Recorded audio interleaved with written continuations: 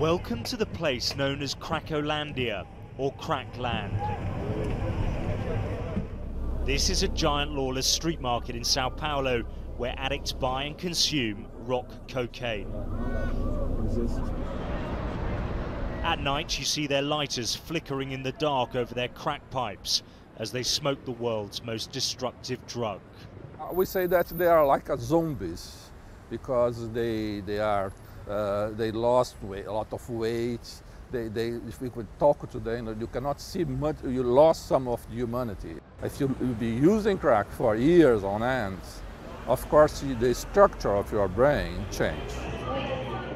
This is the edge of Crackland. It's too dangerous to go in and film openly with a camera, but we've just walked through and you get a real sense of how overwhelmed the authorities have been here by the scale of the crack epidemic in this city. The drug now is effectively legal.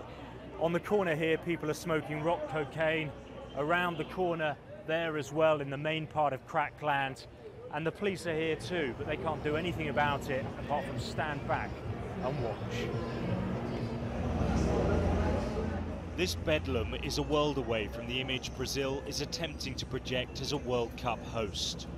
Here, the drug abuse is non-stop. Being a crack addict is all-consuming. They say their family is the pipe, the rock.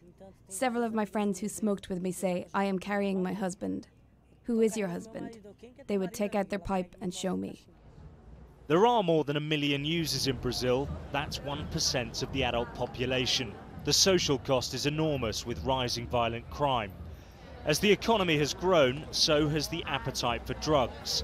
And with fierce competition amongst the drug lords, it means prices are low. Users can stay high all day for just a few pounds.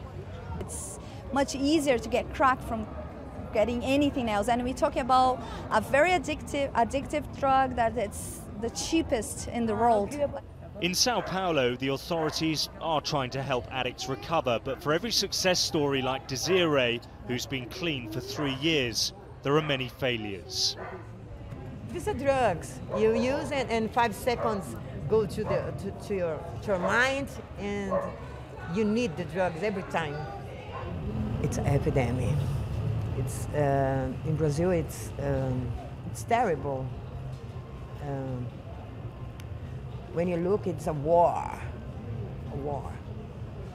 In Brazil, they talk now of a lost generation. With so many young people destroyed by crack, it's easy to see why. Alex Rossi, Sky News, Sao Paulo.